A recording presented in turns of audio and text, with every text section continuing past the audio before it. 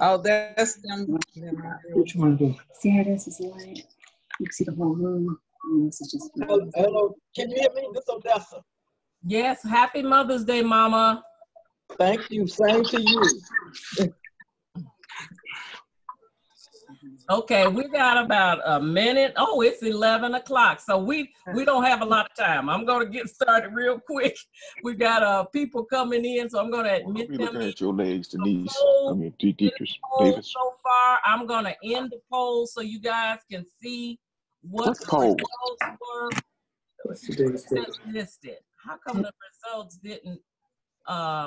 Okay, here are the results. The quarantine has caused me to appreciate.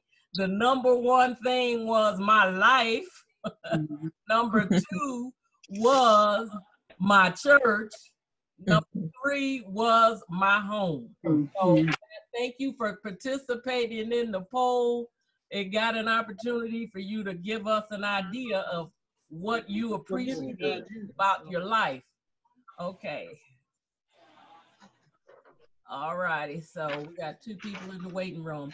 I'm going to start out real quick just by going over, let me say admit all, just by going over a quick part of the lesson.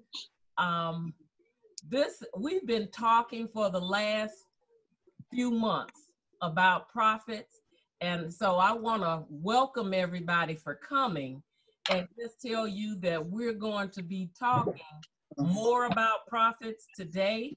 I'm going to go back and do kind of a summarization. So our class agenda looks like this.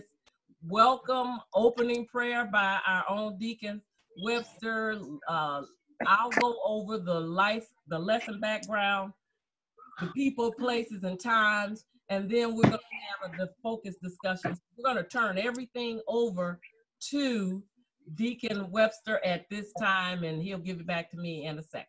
Deacon? Oh, you muted. Unmuted. Okay. Amen. I'm just glad to be here this morning. I'd like to say happy Mother's Day to all the mothers, and I hope everybody having a blessed day. Let's bow our heads in a word of prayer. Dear God, our Father, we come this morning just to tell you that we thank you. We thank you for being so kind and so merciful and allowing us to see another day that's becoming ever since creation. Lord, we ask that you bless this Sunday school lesson. We ask that some may be said that may help someone along the way. And somebody might want to come to be saved, Lord. Lord, we just ask that you bless our pastor in a special manner and bless his family, Lord. You know what we need, and I know how to ask you for it. Please look and have mercy. And then, Father, when life journey is all over, and we like others must come to the end of the way. Take it to thee where thou praises shall be thine. These and all other blessings acts in your Son Jesus' name. For his sake we pray. Amen. Amen. Amen. Thank you. I like how Pat did the volunteers, requesting that folks volunteer. Well, I've put that same slide up, but I put the wrong passage here. But please be mindful, if you can, just sign up to participate and volunteer in a reading the scripture if needed. Okay, you can just put your name in the chat box. I know I talk real fast, so I'm gonna go fast, and I want at least 3 people. I want somebody to tell all of us, because Mr. and Mrs. Webster are the actual instructors. I'm just going over the lesson background, and we're on a tight timetable. So if I can have one volunteer, let me know when it's 11:20. Another volunteer, let me know when it's 11:40. And then I'll wrap it up at 11:45. Writing of Zechariah. Zechariah is a prophet, and I'm not going to even go over this slide. I have a better slide, but I wanted to share what, and we're going to read this, this information. I don't know if you realize we've been talking about prophets for a while, but we never really go into what was going on during that time. And one of the things I thought should be highlighted is that the northern kingdom was conquered by a country called Assyria. And that's when we got the lost tribes. There were 10 of them. They were considered the northern kingdom. So that was the first thing that happened. And then the next thing that happened was the southern kingdom gets conquered by Babylon. And so you only had 2 tribes remaining. And so that is a big important part, because that's where a lot of you remember Daniel writing and some other things going on. So I gotta let some people in. They keep coming in. And so the next thing that happens is Babylon is conquered by Persia. And I don't know if you remember when Denise was reading the story of Esther and how she married the king. Well, that was Persia. So that was during the time when they were letting the Jews return back to, oh, somebody said something. That's why I can't see. Y'all going too many things happen. The next thing was Persia is conquered by Greece. And that's where you find out, I don't know if you remember Alexander the Great, but he was conquering, but that was during the time where God really was not having anything written. There was nobody that was actually, nothing was going on in heaven to us. He wasn't sending any prophets or anything to talk to us during that time. And then finally, just before Jesus was born, Greece is conquered by Rome. Now there was another conquering, but it was so short. Greece is conquered by Rome, and that's when the Roman government comes up. That's when we learn about Caesar. So I just wanted to give those points of highlights so you can get an idea. When we're reading about kings, 1 Kings, 2 Kings, 1 Chronicles, 2 Chronicles, those are all the kings at that time, but these prophets are spanning during those books. Now, I wanted to give you a video so that you can get an idea of how things were happening. I'm not going to talk, I'm talking fast, so let me let you start this video for you. Let me know if you can't hear it. We've been studying the prophets this unit. Some of them, are just conquered and assimilate into territory. So that's what happens with the northern kingdom. So remember, Solomon is king. Israel is united. Solomon's sons, after he dies, split the kingdom in 2. Northern kingdom is called Israel. There's 10 tribes there. Southern kingdom is called Judah. There's 2 tribes there. And this happens because of Solomon's disobedience. He worships idols of his concubines and all of his wives, and so his heart strays from the Lord why his kingdom is divided. Exactly. And then when his sons want territory, they end up splitting the kingdom, right? Jeroboam and Rehoboam. And so then after a few hundred years, if you can imagine, Assyria, which is a kingdom up in the north, which would be in modern day Syria, comes down and conquers Israel because they're right on the border with each other. When that happens, a lot of those still, again, disobedient people who aren't worshiping God, staying faithful to the covenant, just assimilate into Assyrian society. They become known as the lost tribes of Israel, and they're never thought of as Israel in a grand sense again. Because they live like the people who conquered them. Exactly. So they start worshiping foreign gods. They're, living their lives like they're Assyrian citizens. They assimilate, in other words. In the meanwhile, Judah and Benjamin survived that conquest, right? They survived Assyria, but then they get conquered by Babylon over 100 years later. When they get conquered, there are people who are left in Judah, right? They're normally poor people, and they are a remnant. But then there are also people who go into Babylonian captivity who keep trying to worship God. They remember to stay faithful to the covenant, and they're also a remnant. And so Zechariah is prophesying to those people who came back from Babylonian exile and still were trying to be faithful to the Lord, the remnant of Judah, which in a bigger sense is the remnant of Israel.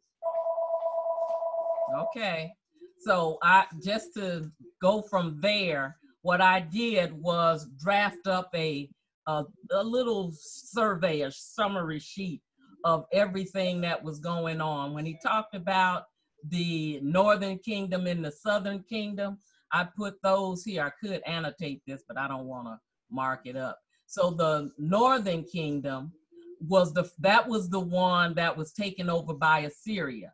And that was about like 700 years before Christ even came. And then about 150 years later, the southern kingdom is taken over, and that occurs about 600 years before Christ comes. And I don't know, you see this word, I was telling somebody today, when you see BC, a lot of times they say that's before Christ. We know it as that, but it actually means before the Common Era. So we divide numbers between before the Common Era and after the Common Era, but they call it AD, Anno Domini. So I don't want to go too much because I can be. But here we see where Zechariah writes his book around 518 BC, 500 years before Christ comes. But that also is about 118 years before the silence comes.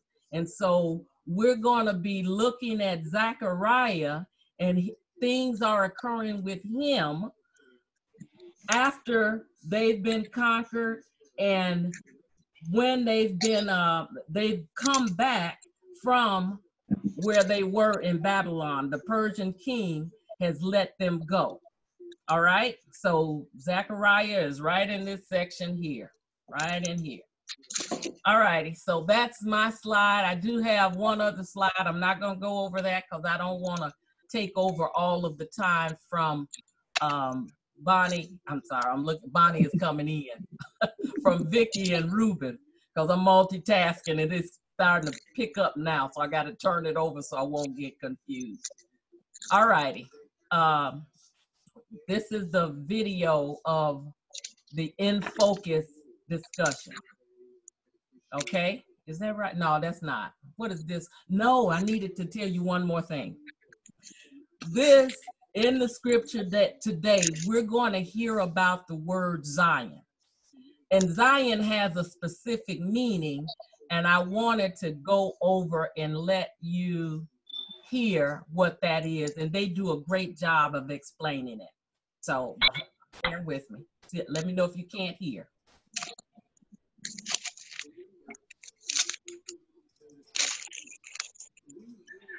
Zion. So this comes up in the scripture lesson itself, and it comes from actually a mountain that Jerusalem is built on. So by the time of Jesus, and even in this time when Jews returning back from Babylon, there is this idea that they need to get back to Zion. So Rome was built on 7 hills, right? This is legend about Rome. Well, Jerusalem also happens to be built on 7 hills. And so one of those mountains is Mount Zion. And then there's, of course, the Mount of Olives and Mount Priapus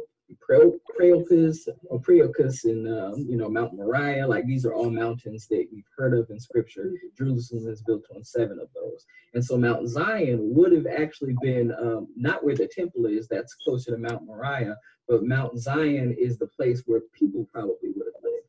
And so the idea is still in the minds of the Jews returning back from Babylon. They need to get back to Jerusalem, the holy mountain, to Mount Zion, where they can live and dwell. God's presence is there. So that's what Zion is all about. Okay. And so he kind of messed up some of the words. So I put them down. These are the 7 hills that are in Jerusalem, and Mount Zion, number 5 and 6, they have an original Mount Zion and a new Mount Zion. So I just wanted to share that. Now I'm officially turning it over to Deacon. Very good. Thank you. Thank you. Amen. I was going for. Can they hear us? Okay. Yeah, they can. So good morning. Can you guys hear us? Yes. Yes. Okay. So I'm going to read the aim for change for our lesson. By the end of the lesson, we will comprehend the impact of God's presence in a community, yearn for God's perpetual presence and the promise of justice it brings, and pray for God's presence to result in a communal sense of justice, prosperity, and unity. our In Focus story. Arlita, did you have a video for the In Focus story? Yes, I do. Here it is. All right. Right. Let's share it. Let me let somebody in. Okay.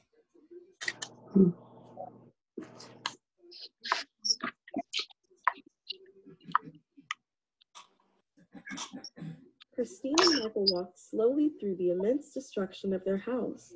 They were searching and hoping to find some photos of their children and Michael's wedding ring. He had just taken the ring off to work on their car when the tornado siren sounded. Michael's only thought was to run to the house to gather his children and wife. They met as he bounded up the steps of the porch. They went to the special room he had just completed for a storm like this. He never thought they would really use it, or at least not this soon. After 2 minutes that felt like forever, the wind ceased. Michael slowly opened the door and walked cautiously up the steps. The darkness was replaced with bright sunshine. As his eyes adjusted, he had seen utter destruction. In the midst of this chaos and calamity, how would they ever find his wedding ring or the pictures? Michael decided he and Christine should stop and pray. As they prayed, others joined them. After the prayer, they walked and found the family photo of all the children and themselves. They smiled and hugged each other. Even if they did not find the ring, the picture was a reminder of how God had shown mercy and blessed them in many ways. Do you pray and trust God right away, or do you turn to God later? What are ways God blesses people even when all hope is lost? That's it. Okay. Thank you, Arlita. So at the In Focus story, there was a tornado, and of course, they're looking through the rubbish to look for photos and a wedding ring. And it asked, what would you look for in a devastating storm or situation? So I thought about, you know, when I see on the news and there have been tornadoes and what you're looking for, what would you miss? It definitely would be pictures and photos, especially those, because now we have things where we have photos stored on the disk and all that, but we didn't have that back when my wedding pictures were done. So, so it would be those baby pictures of our children as they're growing up and the family, and wedding photos would be something, those things that would be precious to me. Furniture can be replaced, clothes can be replaced, but those things like the photos, that I would be looking for that. First of all, I would be praising God that I'm alive. That's the first thing that I'd be thankful for me and my family. That's the first thing. But when as far as physical, looking for possessions, that would be something I would look for. Anybody else have any input about what they would be looking for? What would be precious to them? Pictures, definitely.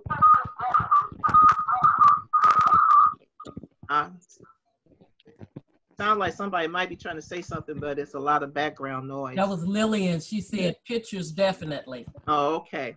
All right. Yeah, I think that would probably be for most of us, our pictures. Those are the memories that you just can't get back again.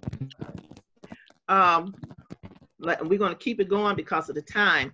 Keep in mind, scripture is, so again, have I thought in these days to do well unto Jerusalem and to the house of Judah. Fear ye not. And that's from Zechariah 8 and 15.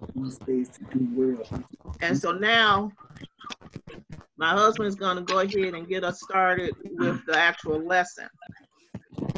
Amen. Alita, if you could pull up 8, 1 and 2 for me, please, of Zechariah. Yeah. And if I can get someone to read that for me. I didn't put, nobody volunteered. Okay, I'll read it. It said, then another message came to me from the Lord of heaven armies. This is what the Lord of heaven armies says. It says, my love for Mount Zion is passionate and strong. I am consumed with passion for Jerusalem. Now, what they were saying, I want to read it from the New Translation. It just seemed like it made more sense to me, even though it's saying the same thing. It said, then another message came to me from the Lord of heaven's army. It says, this is what the Lord of heaven's army says. My love for Mount Zion is passionate and strong. I am consumed with passion for Jerusalem. What you're saying is that I love Jerusalem, you know, but I had to punish the people for what they had done earlier because Ruben. Yes, ma'am. You're moving away from the mic and you're turning your head away, so we're hearing you. Okay, that's better. All right, can you see me? And yeah. Okay. And I started thinking about this, you know, what this was saying. It says about then, it says the Lord came in a lesson from me to the Lord of heaven's armies. You know, the Lord had some armies in heaven that, you know, and they had to do what they had to do. Let me go back over here because it says, and that's people, places, and time. Don't you have a video of that people, places, and time, Arlita?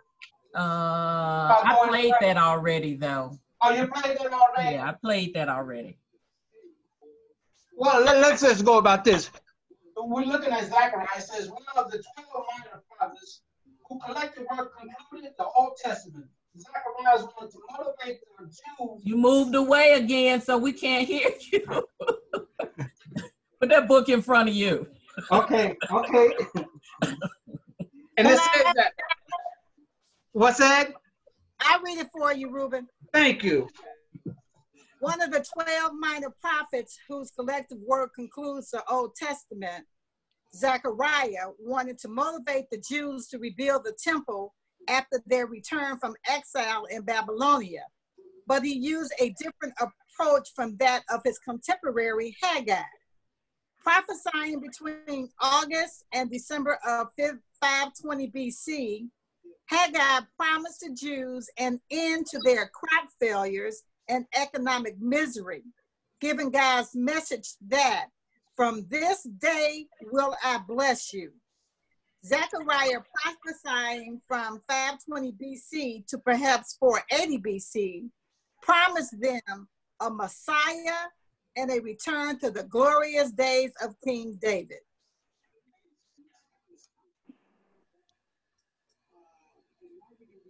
Okay, thank you, Denise, for that. Now we're gonna go right into the in-depth. We're going right into in-depth. God is jealous for Judith. And I'm gonna have my wife to read that. Zechariah ministered among Okay. a discouraged. Get closer to that mic. All right. Zechariah, can you hear me now? Ministered Yeah, much better. among a discouraged and indifferent community of people who had returned from Babylon to a city they called home, but that looked nothing like it. When the people were too discouraged to care about God's house, God still cared for them enough to send prophets to help them build a temple for the people's own good. The Lord is quite stern in his assertion. I was jealous for Zion with great jealousy, and I was jealous for her with great fury. God is jealous with a true kind of jealousy. And here we see how that jealousy shapes God's relationship with Judah. On the one hand, God wants to be the only one receiving Judah's worship. Israel was not supposed to worship any other gods before the Lord their God is a jealous God. When they showed interest in other gods or started to follow the gods of the Gentiles, God's wrath was unleashed upon them, and they were severely punished. These punishments often took the form of foreign invasions by other nations that God used to chastise Israel. However, here we learn that God's jealousy compels him to return to his people and bring them hope for the future. So we see here two types of jealousy. The first jealousy is the type that we're familiar with as ourselves, where no, nobody else can have this. This is mine. God is saying, I'm a jealous God. And that's why the people of Israel were punished, as we went through previously about how they were invaded and all, because they were disobedient. The type of jealousy that's being talked about in today's lesson is more when my husband read the scripture about a passion for his people, his love. And now he's looked at how these other countries and people have chastised his people, and to the point really beyond what he really intended for them to be chastised. So he's like, no, that's enough now. I need to bring my people back to me. And so now he has what's called more of a passion, this type of jealousy that they're talking about in this lesson. Very good. Okay, so did you want to go on to the next? Okay, now that we got that, I didn't hear mention about this second jealousy. I think that's with the husband and the wife, you know, and that's the kind of jealousy he had towards the church. You know, these people are Israelites, in other words. So with that being said, we're going to go right on into the next outline because it's going to really just, first, do anybody have any questions or comments?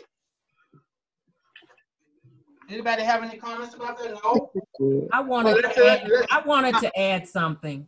One of the things that I missed in part of the background that I was given was that when Cyrus allowed the Jews to go back to Jerusalem, which is where Mount Zion was, one of the things that I missed was to say he also sent some other people, and Vickie mentioned it. He sent Zerubbabel to be like the leader, like Governor Pritzker. He sent him to be what's called the governor. And then he also sent another person who was called, I think his name was Joshua, and Joshua was the high priest. And that's where they also implemented the ordinance of the high priest, having somebody over them that connects directly to God. And then he sent Haggai and he sent Zechariah. So I apologize for leaving that out. I was in such a haste. So. Bless you, bless you. Thank you, Aletha. So now you're going to the second outline? Yeah, I'm going to the second outline. We're going to go now to God will restore Judith. Amen. Will somebody read that outline for me? God does not just. Hi, it's Audrey. I'll read it. Thank you. You want the scripture or the outline? Or the? I want the outline. Okay. Oh, you know what? We didn't even get into the scripture. I'm sorry. No, it's your. No, you're right. I want to get into that scripture. It's short. But somebody read the scripture for me. Okay. Okay, what scripture are you referring to? 3 and 4. And now the Lord says, I am returning to Mount Zion, and I will live in Jerusalem. Then Jerusalem will be called the faithful city. The mountain of the Lord of heaven's armies will be called the holy mountain. This is what the Lord of heaven's army says. Once again, an old men and women will walk Jerusalem streets with their canes and will sit together. And I got my pictures right in front of this. We'll sit together in the city squares. Keep going. Amen. Amen. I think he goes up to 8. Ahead. He goes up to 8. Okay, then. That's what I'm about to say. Thus said, I just read what was, because I was looking at my tablet. This says the Lord of hosts, behold, I will save my people from each country and from. You're at 5. Where are you at? 5. Okay, well, dude, what am I doing? I read 5 and 6, so that meant I had 7 and 8, right? Okay. 3 and 4. I thought you read 3 and 4. Yeah, 3 and 4. Okay, well, that blast. Where am I at then? 5 and 6 then. You know, start at 4. No, he did that. 5 and 6 is being displayed now. Oh, God, dog. And the streets of the city shall be full of boys and girls playing in the street thereof. I read that already. Thus said the Lord of hosts, if it be marvelous in the eyes of the remnant of this people in these days, should it be also marvelous in my eyes, said the Lord of hosts. You want me to keep on going? Yeah. 7 and 8. Thus said the Lord of hosts, behold, I will save my people from the east country and from the west country, and I will bring them, and they shall dwell in the midst of Jerusalem, and they shall be my people, and I will be their God in truth and in righteousness. Sorry for the misunderstanding. Yes, it's okay. God will restore Judah. Sister Audrey. Oh, I went. Sister, you ready for Sister Audrey? Audrey, who's reading? Are we at verse 11? I'm sorry. No. Okay, we're back to number 2 in depth. Yeah. Okay. God will restore Judah. God does not just rescue Judah from captivity, both in the east and in the west. God's people will return to Jerusalem. They will rebuild the city, and God will dwell in it again. The temple that lay in ruins at the time of the Babylonian captivity was to be rebuilt. The worship of Yahweh would take place in Jerusalem again. But with all of this, the Lord would restore the people of Jerusalem. There will be peace and economic growth again in the city, even though it seems desolate at the time of Zechariah, where there is now only death and destruction. God will bring life and hope. Joy and gladness will replace the sorrow and mourning that characterize life for the captives. There will be large families again in the city, with grandparents and grandchildren in the city, with grandparents and grandchildren seen in the streets of the city without a care for their safety. The earth will yield her increase. This is a far-fetched dream of a future that seems unrealistic to the hearers, yet God is asking for the people's trust. How do you respond when God says something God says something to you that sounds impossible? Oh, that's good. That's deep. Wow. That's real good. Amen. That's real good. Well, for one, I get real excited, okay?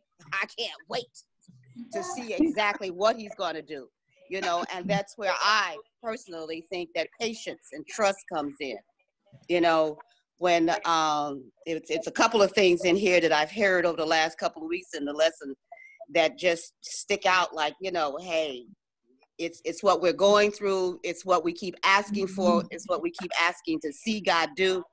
And I, for one, am just really excited about seeing how he's going to perform this. So it seems impossible, but then again, I know that it's going to happen. Just how, I don't know. And when. Right. Amen. Amen. Anybody else want to have something? I have a comment. We can't even sit in the house for quarantine for a few months. Folks are antsy, want to get out. I just can't imagine. It says we're going to be able to walk the streets again safely. And we're sitting up here, we go outside. You just saw somebody body slam a woman who didn't wear a mask. You see people who don't wear masks. To me, I can't wait for him to restore us because we so out of control now. We're out of control. Not as out of control as they're going to get. Okay. Yeah, this is just really starting. This is just a tip of the iceberg. When we really look at this lesson and we think about what happened back then and how it happened, it's the same as what's happening right now. You know, we do have people out there that want to be disobedient to God, but we know this is not the end, because he said when he's going to destroy this world, he's going to destroy it with fire. But this is just one of the plagues that he put on us to see where we're at as his people. And just like she said in the lesson, it's about the trust that we have. We got to have trust that God is going to bring us through this. There's too many of us want to have trust, but we want to still do what we want to do. God ain't pleased with that. That's why he made the families back in before Zechariah and them suffer. His ancestors and stuff suffer. That's why Nebuchadnezzar, he took on this story and just did it in. Now, what I'm saying, did it in, he just messed up the land.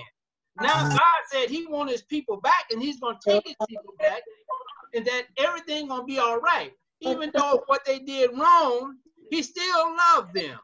So that's a true jealousy love. You know what I'm saying? It's like the husband to the wife, if I'm not going too far. It's like the husband to the wife, like the church is to God. So we have to remember that the whole thing about this lesson is about trust.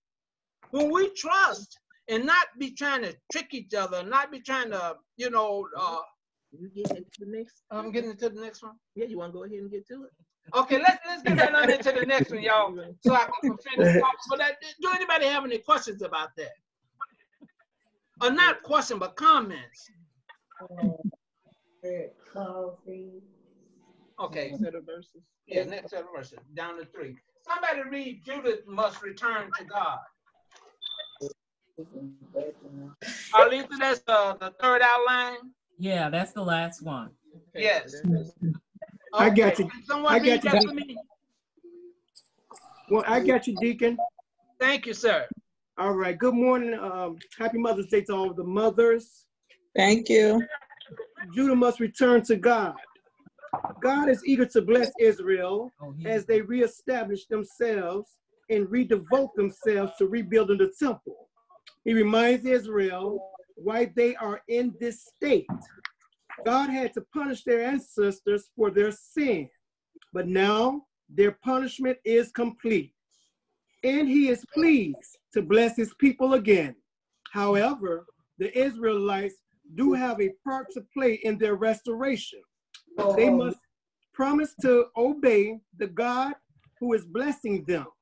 The Lord requires the Jews to avoid the negative policies that precipitated their fall into exile. They must reform their justice system so that the truth is told and peace is sought. Schemes and perjury have no place in a nation God is restoring to fellowship with him. Amen. Now look, I went a little too far. I was running, y'all, because of time, maybe in the sense of speaking. But I need somebody to read 13 through 17. I get it. And it shall come to pass as ye were a curse among the heathens, O house of Judah, and the house of Israel, so will I save you, and ye shall be a blessing. Fear not, but let your hearts be strong. For thus said the Lord of hosts, as I thought to punish you, then your fathers provoked me to wrath, said the Lord of hosts, and I will repent it not. I repented not. So again have I thought in these days to do well unto Jerusalem and to the house of Judah. Fear ye not. These are the things that ye shall do. Speak ye every man the truth to his neighbor. Execute the judgment of truth and peace in your gates. And let none of you imagine evil in your hearts against his neighbor. And love no false oath, for all these are things that I hate, said the Lord. Amen. That's kind of self-explanatory. Anybody got any comments there? I got a comment again. Today, we're talking about walking for Amon. And to me, this just stuck out so much in the lesson because it talks about how God hates lies. He says, swear by the truth. He says your courts, on verse 16, he says, tell the truth to each other, render verdicts in court. They couldn't even tell the truth about being shot. Then they used the system to pervert by saying that the guy who was trailing him, who used to be a former sheriff, it seems so disjointed and unfair. And so I just thought this was a perfect example of what's going on today and how it's impacting us, how they even go to court, put their hands on the Bible, and they'll lie right before our face. So, yeah. Right. That was my comment. Yeah, Arlita, I agree. To piggyback on that, I just want to go back to the aim for change in the statement about pray for God's presence to result in a communal sense of justice, prosperity, and unity. Because all too often, we've seen that happen in our community where we are constantly seeing injustices in the justice system, as it's called, inequalities and inequities. So we as a people, and when I'm saying people, not just Christian Black people, keep the trust, because I am like Miss Audrey. I am excited to see this sense of this justice and unity and prosperity to come to us, because we seem to be getting the short end of the stick in so much. And so I'm just looking forward to that, because it's coming out, like I mentioned earlier in the earlier lesson, it's coming out in the forefront how things are in this country. And, you know, things can get better. So that was my comment. Let's go. Anybody else? Anybody else? I have a comment. Go ahead. The last section that we just went over, Judah must return to God. The title says it all. The people must return to God in order to be restored. And I think that's probably the missing link. As people, we want to do our own thing, but we need to obey what the Lord has told us. That's how you're going to get back. Amen. And this is so true, you know, to all the everybody says something good, but this is what's got to happen before God really come back for all of us. See, because the word has been spread out all over the world. So we need to face that everybody that heard the word, at least we hope everybody have heard. Have anybody ever, well, I know Arlita told me that that she took a trip and went to Rome, and so did my wife. She been to Rome. You know, and when I heard that and I thought about it, you know, it's all the things that happen over there and the things that are happening now. Then with the 7 mountains, you know, where these people live, they lived far away from where they had to go build that. So when they were going to build, they had to go like from here, from Chicago to Maywood or either Oak Park. You know, they went a far distance. And just imagine, they didn't have no cars back then. You know, this is probably all walking there. You know what I'm saying? So we have to be careful of how good God has been to us. Yes. He allowed you to have that car. He allowed you to have that house, you know, and not to forget about him, that you exalt his name, that you know, you make it present that God is in the head of your life, you know, and not lie to each other. You know, don't say I didn't come to church because, you know, I just didn't feel good if you felt good. You know what I'm saying? So this is what we have to do. We have to start being truthful with ourselves. And in order for us to change this world, we're going to have to change ourselves. Anybody else? Yeah, I like the idea that toward the end of this passage, God gives us a glimpse of our responsibility to one another. When he's talking, she is right here. I'll talk. Can you hear me? Yeah, I can hear you. Yeah, I can hear you. That he's talking, sharing with us that we do have a responsibility to one another. And when we go to the New Testament and Jesus comes, it's not only that we love him, but we need to love one another. Before, when he talks through the prophets, a lot of times it's just telling them of his disappointment that they're not loving him. Here he opens up and includes that we have a relationship with one another. And Ruben, we have to include that. Like you said, when we are in terms of restoration, God has an expectation for us to love one another. Amen. Amen. You know, I'd like to thank everybody for joining in on our Sunday school this morning. I will turn this back over to the hands of Arlita right now, and she will instruct us further. Perfect time, and it's 11:43. And people, I thank you. Everybody reminded me what time it was. It works out perfectly. We got a couple of things. We got next Sunday is Women's Day, and I know Bonnie is on, or she kept getting locked out and coming back. Bonnie, are you available to say something about Women's Day? All right, talk to you. She's not saying anything? Well, I know that Pastor was planning something special for Women's Day. Okay. And the assessment for women is $250, for men $150. Oh, we didn't hear you say what the men's was. We heard $150. Okay, all right. You heard that, men. Additional announcements. Anybody else have something else? I know Father's Day is coming up soon. I'll come up with some things to prepare for Youth Day also. So we got a couple of weeks. I have the new Sunday school book. What I need you to do is type your name in here, and we will come up with a way of either sending you the books electronically, or I will, I think I can send them electronically, but we also can get you hard copies if so needed. So inbox your name through the chat box here this morning, and I will try to take care of and make those preparations to get everybody a book.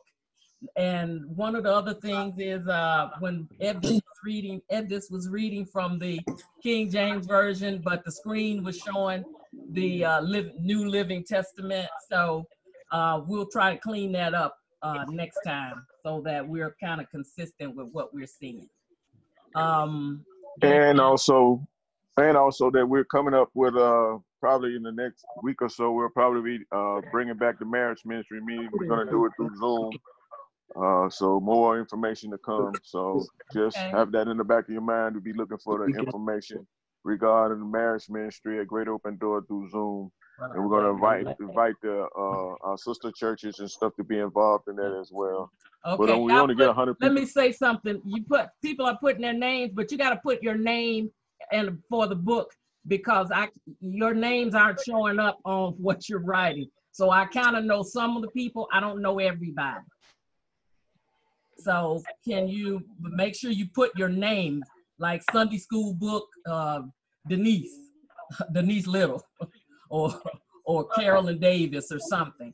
So put the name and then the book, and I'll know that because your names aren't showing up. They're showing up like they're showing up on the screen. I'm sorry, finish it. I apologize.